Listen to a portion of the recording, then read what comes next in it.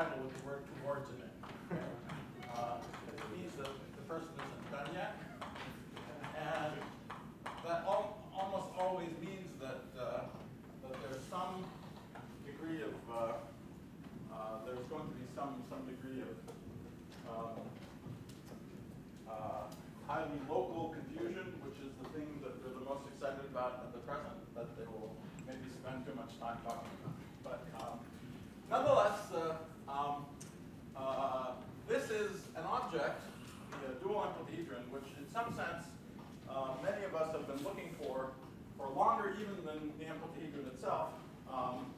But I'd like to tell you about A, why we think it exists, and B, some I think at least breaks some new thoughts about how it might be discovered. I should say this is all work being done in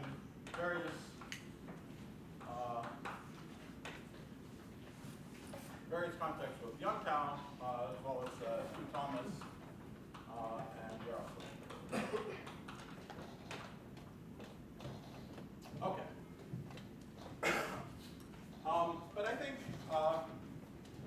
before getting to this still mysterious dual amplitudron, I want to put things in a little bit of context first and at least tell you enough about the amplitudron itself in order to make it clear what we understand, what we don't understand, and why what we don't understand so clearly points to the existence of a dual object that will make everything make sense.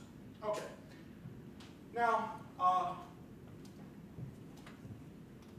the amplitudron itself is an example of the sort of answer to the question for what underlies all the structure that's been seen in scattering amplitudes, especially in planar n equals 4 superdiagonals. And the sort of answer that many of us have been looking for a while, which is that, of course, we know Lagrangians, path integrals, gauge redundancies, and so on greatly complicate the structure of the final answer. We've known through incredible work by many people over many years that thinking in on-shell terms has made it easier and easier to get to the final answer, eschewing all of the extra gauge redundant baggage. But you can start wondering whether the amplitude is actually the answer to a very different kind of mathematical question.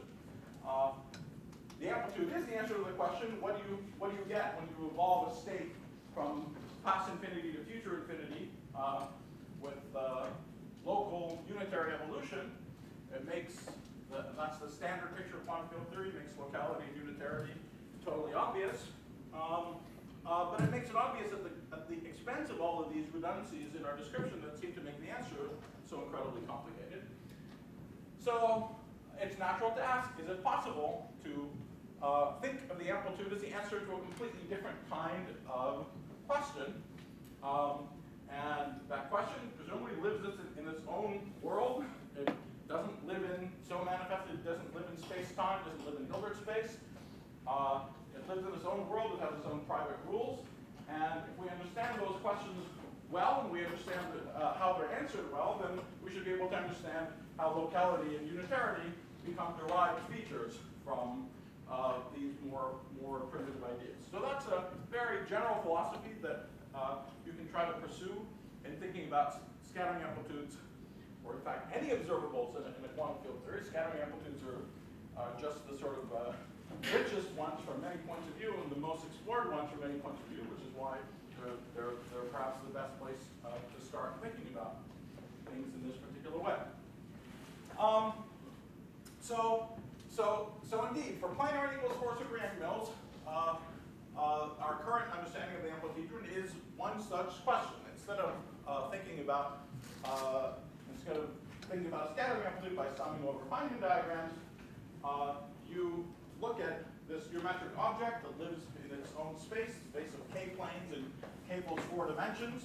You give me the external data, you give me the n to the k MHV amplitude that you want to consider,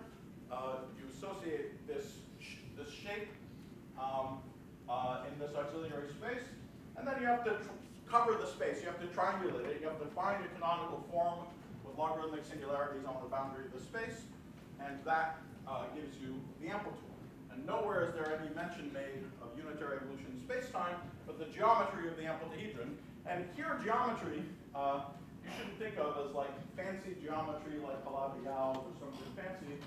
Here it's almost logic. It has nothing, very little to do with distance or shape.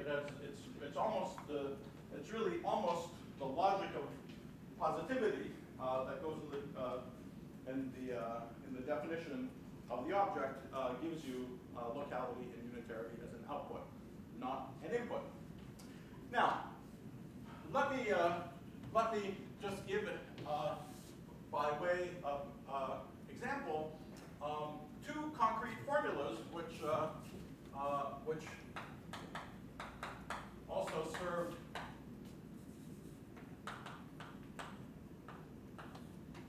to motivate discovering this object. So we can express the NMHV tree amplitudes as a function of these momentum twisted variables that Mark talked about. And supersymmetrically, there are some Grassmann variables that go along with them. So just to write it again, there's an M.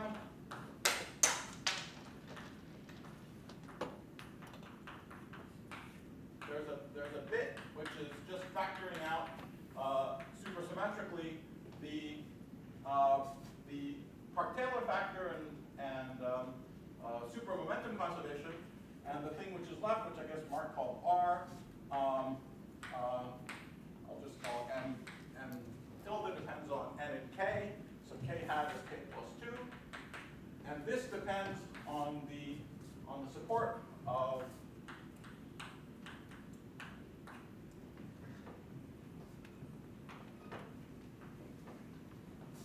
momentum conservation and supermomentum conservation. This depends on lambda tilde, and some other remaining variables, eta. And we can rewrite this, as Mark showed. There's a simple algebraic relationship between the lambdas, lambda tildes, and something similar for these etas. And the eta tildes, we can write these as a function of the variables z. So these were what he called the lambdas and the mu's. And these etas are four-component Grassmann variables. Okay, so that's ultimately what we're after. But the NMHV tree amplitude can be computed using BCFW recursion relations and ends up being expressible in this form. Okay. The sum over of the particle indices I and j of this R invariant object that depends on 5 indices. And in general, 1, 2, 3, 4, 5, just for the few of you who haven't seen it probably, is this very concrete expression. Okay?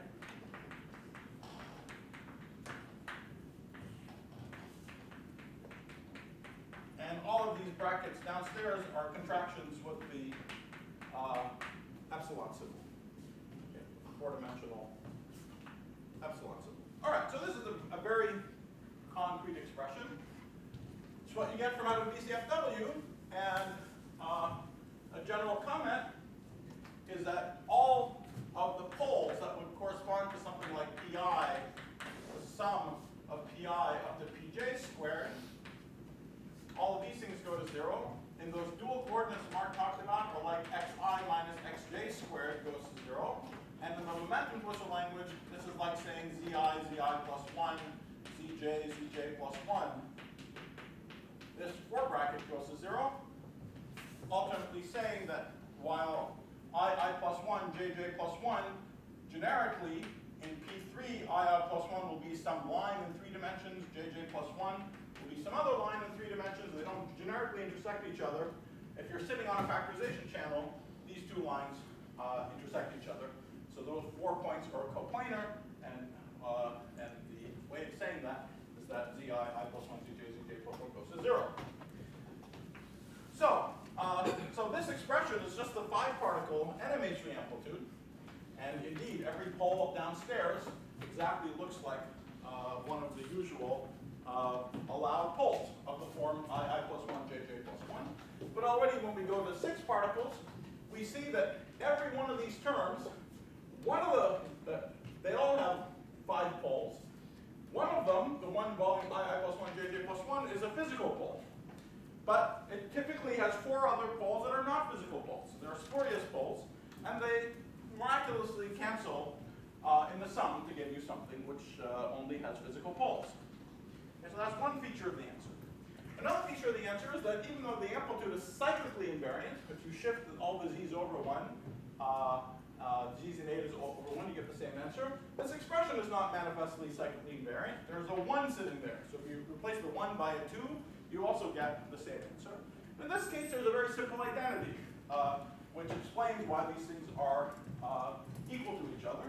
But still, that's the sort of funny feature we have, is that the answers are, while very simple, are expressed in forms where individual pieces aren't local, the cyclic symmetries aren't obvious, and yet the final answer is indeed local and cyclically invariant. Okay, so that's one expression. Now, here's another expression for the MHD one-loop amplitude, integrand now. And here Mark showed us some examples for 4 points and 5 points, but let me just write down in one go what they all end up being. Okay? And first, what they all end up being, so remember, Mark told you that you could think of this as this measure d4za, d4zb mod gl2 multiplied by some function of the line AB and the external momentum goes through ZA. I might explain a little later just how to write this form a little bit more explicitly so you don't have to mod up by GL2. And here's a way you can write it, is ZA, ZB, DZA, DZA. These are all epsilon together, so because D gives you something antisymmetric, that expression makes sense. So this is ZA, ZB, DZA, DZA, ZA, ZB, DZB, DZB. And so that's concretely what that form is, times some function of AB and ZA. And here's what the function is. Okay? And there's two representations for it that I want to talk about. One of them is what you also get out of BCFW. And these things are what make Yangian symmetry manifest and all sorts of other nice things.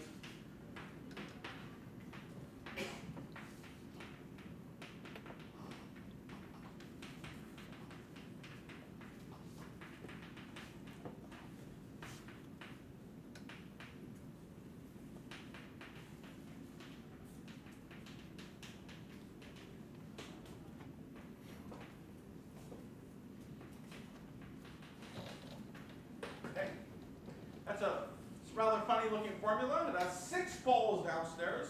Nothing Mark showed you had more than 4 poles downstairs. This actually, what comes out of BCFW has something that has 6 poles downstairs. Okay, once again, these are the physical ones. ABII plus 1, ABJJ plus 1 are physical. All the rest of them are spurious, and all the rest of them magically cancel in the sum. Okay? By the way, this is one of those intersections that Mark was talking about. And for example, a concrete way of writing this is just a way of saying AII plus 1, BJ, B1, JJ plus 1, antisymmetrized in A and B. Okay, so that's one expression. That's what we get from BCFW. That plays well with positivity, with the positive Rachmanian, and in a moment with the amplitudhedron. Here's another expression for it. Also the sum of I less than j. Very different looking. AB, I bar intersect j. AB, I minus 1, I plus 1 intersect j minus 1, j plus 1. X, ij. And x is any old object with 2 indices, like AB. And here it's AB, I minus 1, I.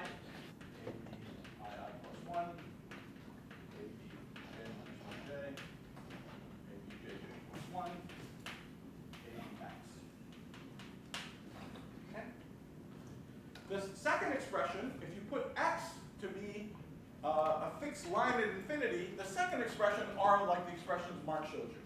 Okay? And you see there's 5 guys in the denominator, so this is in general a pentagon. But there's a numerator, and the job of the numerator you see is to put exactly a 0 on the kind of leading singularity that Mark was showing you, right? Remember, in the case of 5 points, Mark had the one nice leading singularity where AB was 1, 3, but you have the other one where it was the intersection of 2 planes. See, that's exactly putting the intersection of 2 planes up there to put a 0 there and kill that kind of leading singularity. All right, these are very different looking expressions. This one has only local poles, other than this funny ABX. Okay. All right, so they look quite different from each other. But let me just give you one more clue of there being some kind of geometric structure underneath all of this. That the picture was for a long time, and what the amplituhedron then concretely realizes is the idea that the amplitudes are somehow the volume of something. There's a predefined region, and you're triangulating the region. And the reason why, for example, this triangulation seems to break cyclic symmetry is that, well, you're familiar with that. If someone hands you a polygon, then any way of breaking it up into triangles is inevitably going to pick some points to be special, for example. Okay? And it's also going to introduce boundaries which don't actually exist, that sort of cancel out in the sum. That's the analog of having these spurious poles that cancel when you sum over everything. On the one hand, and there's even a little bit more that we'll see that was alluded to in some of the previous talks, that the amplitude is expressed in a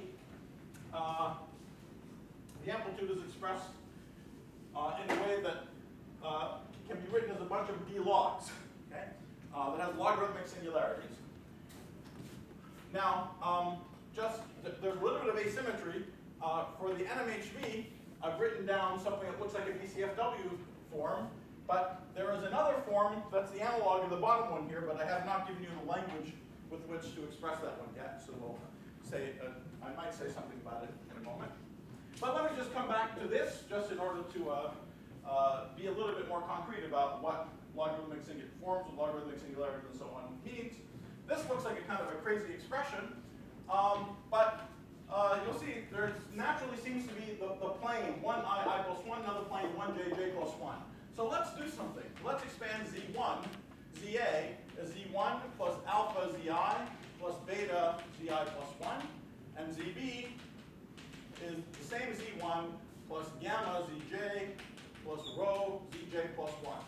Okay, I can always do this. This is just saying that any line AB, it intersects the plane 1i plus 1 somewhere. It intersects the plane 1jj plus 1 in B, and I'm just parameterizing where it intersects it in 1i plus 1, calling that ZA, or intersecting 1jj plus 1, calling it ZB.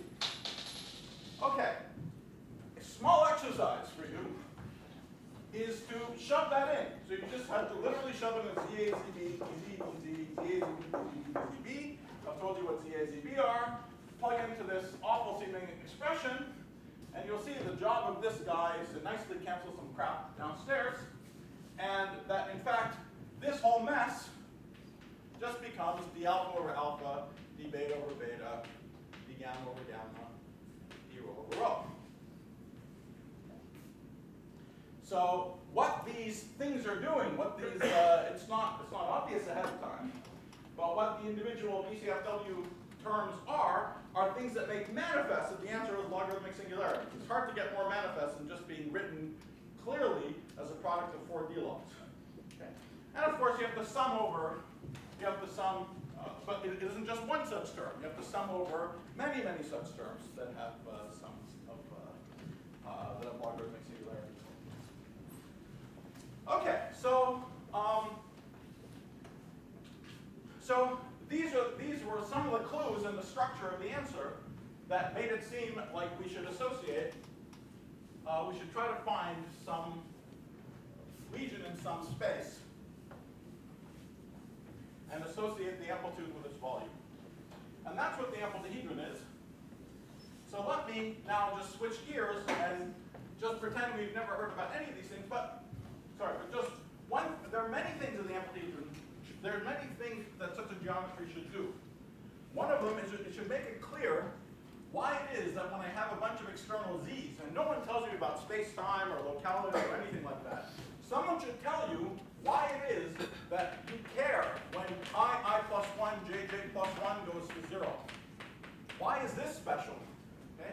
We see there are individual building blocks. Those individual R invariants in the simplest case, they have all kinds of other poles. They don't care about this I plus 1, jj plus 1 structure. It's locality that cares about I plus 1, jj plus 1.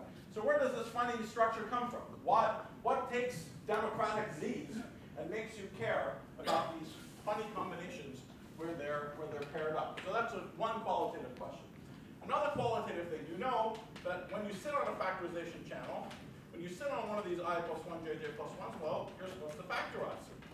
So again, this is what the picture of gluons propagating in space-time makes manifest, right? But there's got to be, whatever the structure is, has got to tell you about things like this, and their analog at loop level. It has to come out of its internal logic, whatever it is. Okay, so now let's forget all about the physics, and let me just define the amplitude itself.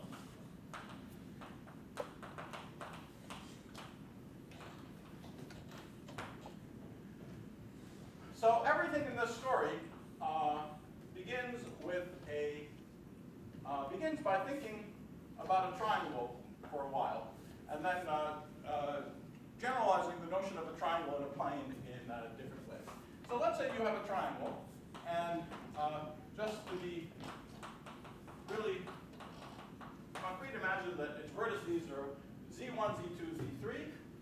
Okay, and what I want to do is describe all the points on the inside of the triangle. Well, one way of describing all the points on the inside of the triangle is to say that is to imagine these vertices have masses c1, c2, and c3. I'm not calling them m's for historical reasons. And then to say that that if I take all such points,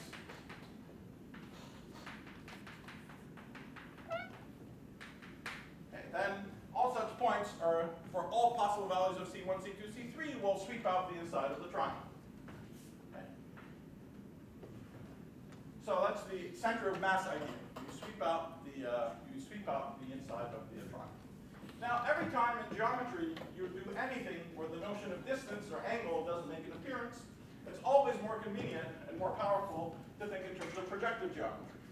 So in this case, instead of thinking about two-dimensional vectors, we're going to imagine the external data are three-dimensional. Okay, so there's some top component, z0, and then a z in the bottom here. Okay? But that I can rescale. I can identify z with tz separately for each guy. Okay, so if I do that, I can always rescale the top component to be 1. Okay. And then this formula becomes much simpler, because I also have the same thing for y. And this formula becomes yi is just c1, z1, plus c2, z2, plus c3, z3. Okay? Does everyone see what that is? Because now, if you just write it out, the top component of y becomes c1 plus c2 plus c3. And then if I decide to projectivize so that the top component of everybody is 1, then I'll get the over c1 plus c2 plus c3 down there. Okay? But this is the nicer and more symmetrical way of writing it. Okay? Where, again, very importantly, all the c's are positive. All these CA's are positive. Okay, so that's the notion of an inside of the triangle. And we can generalize that to the inside of a simplex. So if I hand you a C1 through Cn, so here I have a C1, C2, C3. Of course, I can rescale them all by the same constant multiple, but I declare that all the C's are positive. Now, what when I mean they're all positive, I mean they're either all positive or all negative. All the ratios are positive. Okay? But from now on, I'll just say that they're all positive, so I don't keep having to write that over and over again. Okay, so now we can have C1 through Cn mod GL1. Again, with all the CA's positive, that's just a simplex, a tetrahedron in 3 dimensions, and so on. Okay. This is a totally trivial notion. But the first interesting generalization of this is to the positive Grassmannian. So that's the first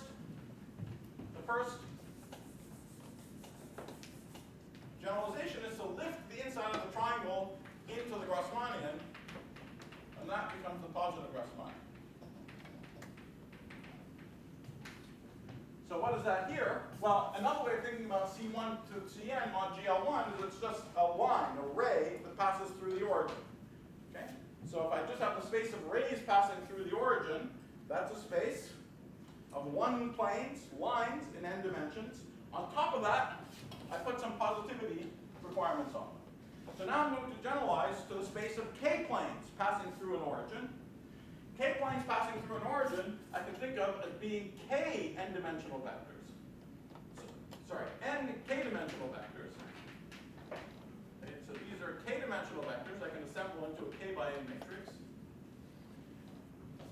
I can think of the top row as being a ray, the next row as being a ray, and so on. So this collection of rays, k rays, spans a k plane that passes through the origin. And so if I do any k by k linear transformations on the left, I'm not changing anything about the plane. So I need to be modeling this out by GLK that acts by mixing the rows together. But now the question is, what's the analog of saying that all the C's are positive? I can't say that all the entries of this matrix are positive because I can change that by doing GLK transformations. The only GLK invariants that I can talk about are determinants made up out of columns of this matrix. So these are minors in the matrix, CA1 through CAK. And so I can say that all the minors are positive. That's the most obvious generalization. Except that here, I need to do something I didn't need to do there, which is to define an ordering for the columns. Okay? I have to order the columns because the minors are in general antisymmetric. These determinants are antisymmetric. So I have to say that these are 0 when the columns are ordered. Okay, so now, that's it. So we've defined the positive Grassmannian in one line. It's the space of k by n matrices mod GLK, where all the ordered minors are positive. But this is a much, much richer space than a simplex. And let's just pause to visualize what it looks like. And to do it, I'm going to jump to visualizing the positive G3n. So imagine that I have a 3 by n matrix. You'll see why this will save me some time in a second. So I have 3-dimensional vectors, C1 through Cn. And suppose, just for fun, that the top component of all these C's were positive. So that means that just by rescaling the columns by positive numbers, I can bring them to the form 1, let me call it x1, 1, xn. These are little 2-dimensional vectors. Okay? So if I hand you a bunch of random points on the plane,